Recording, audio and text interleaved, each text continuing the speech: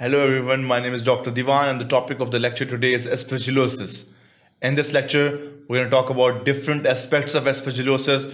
We're going to talk about what Aspergillosis is. We're going to talk about its risk factor, its pathogenesis, its outcomes and clinical manifestations, its treatment modalities, and how do we go for the prophylaxis. So first of all, we'll start with the risk factors of the Aspergillosis, that what are the risk factors which will promote or which will promote the development of this kind of pathology. And this we're going to talk about all of this, how neutropenia, how immunosuppression, how glucocorticoids, how pulmonary diseases, and how neutrophil or phagocyte dysfunction leads to this kind of pathology or promotes this pathology. Next on, we're going to talk about the pathogenesis of it. We're going to talk about how these spores, how these particles get inside of our lungs, how they disseminate, and what kind of manifestation does they have. If there's any risk factor present, might that be because of glucocorticoids use, or might that be because of neutrophil problems or dysfunction. Next on, we'll talk about types of disease it contains. We're going to talk about what invasive pulmonary aspergillosis is, what are chronic manifestations of the disease, and what allergic manifestations of the diseases are. Next on, we're going to talk about clinical features of different organs which are the primary target of aspergillosis.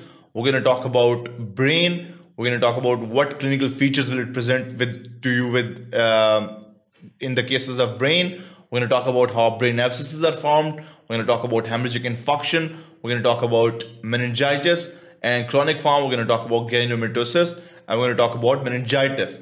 And we'll talk about other organ systems too. Like we're going to talk about what eye manifestations will look like.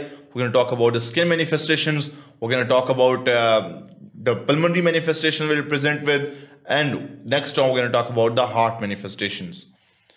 Next on, once we've done with all the clinical manifestations, we'll go for the serology. We'll go for the diagnostic modalities. First of all, we'll go for the history. Then we'll go for the examination of the patient. Then we'll go for the cultures and serologies. In the serology, we're going to talk about aspergillin antibody test, aspergillin antigen testing, and then PCR.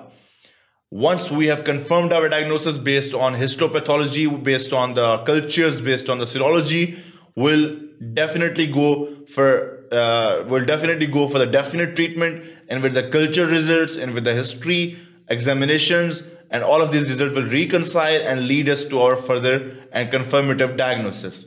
And then we're going to treat the patient, and after treating the patient, or in some cases before treating the patient, we're going to talk about the prophylactic treatment, that how prophylactic treatment will be given, and what kind of prophylactic options do we have for the patients who are already immunocompromised or taking any immunosuppressive drugs.